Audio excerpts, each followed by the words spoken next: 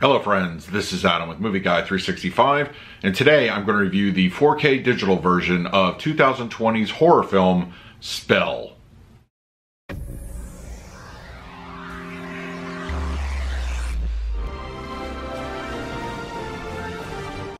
If you're new to the channel, please hit the like button, subscribe, hit that bell notification. You can also find me over Twitter, Instagram, and Letterboxd at Movie Guy 365. Okay, the 2020 horror thriller film Spell is now on digital platforms. It is, of course, available on iTunes and Vudu for whichever version you plan on picking up. It is released by Paramount Pictures, and it runs at about an hour and a half, so it actually moves at a pretty brisk pace. As far as the movie itself goes, it kind of reminded me a little bit of Stephen King's Misery, but with a little bit of a supernatural twist to it. It's not a direct adaptation, of course. It tries to stand on its own, and I think for the most part, the atmosphere alone really kind of sets itself apart from that film. I enjoyed it. It actually moves really good. The running time is pretty short and sweet, and there's a lot of interesting characters and just overall elements of the story that I really liked. It's good. It's a little bit dark, of course. It has a dark setting to it, but that plays a little bit well into the video picture quality that I'll discuss in a moment. If you like a good atmospheric film, Spell will definitely bring that to the table. It's a good horror film. I think you should definitely check that out. Okay, now we're going to talk about the picture quality and the audio. The 4K digital version of Spell has a 2:3:9 aspect ratio. It was shot digitally, and it includes HDR10 and Dolby Vision for the grading.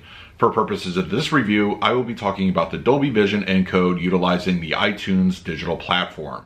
Shot digitally, Spell produces a very clean looking print.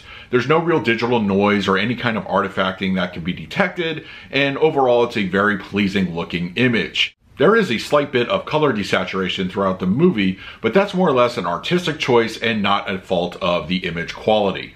As for the Dolby Vision application, this really relies on a whole lot of enhancement in shadow detail and black levels, and it does so very nicely.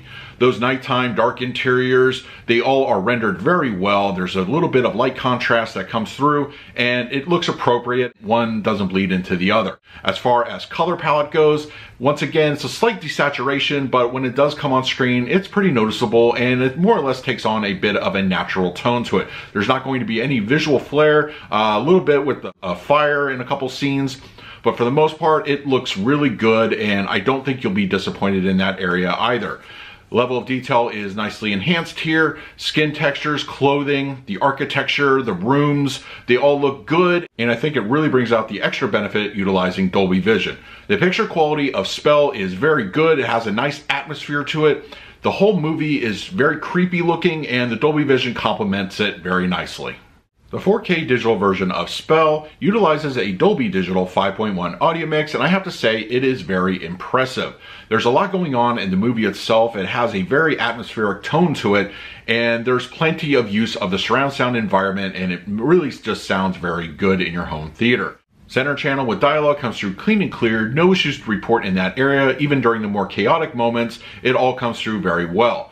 The front channels, they handle a lot of the action, and it does a very good job at conveying what's on screen very nicely. The rear speaker placements are also utilized very well. The surround sound environment really brings a whole layer to the atmosphere. There's a lot of ambience. Some of the quieter moments are well rendered. The musical cues, it's all done very nicely. It has a good just feel to it, and it actually adds a whole other kind of element to an already good sounding audio mix. The LFE is also fairly aggressive throughout the movie. There's a lot of great moments where it does come to life. In particular, the plane crash scene, make great use of it, and it has a good overall accentuation of what's happening on screen, and it does a great job in that area. For the picture quality, I'm going to give Spell on digital 4K an A-. It's a very clean looking image overall, and the HDR and Dolby Vision really bring out a lot of the atmospheric highlights here in a great way. I think it's an overall very good looking picture. For the audio presentation, I'm going to give it a B+.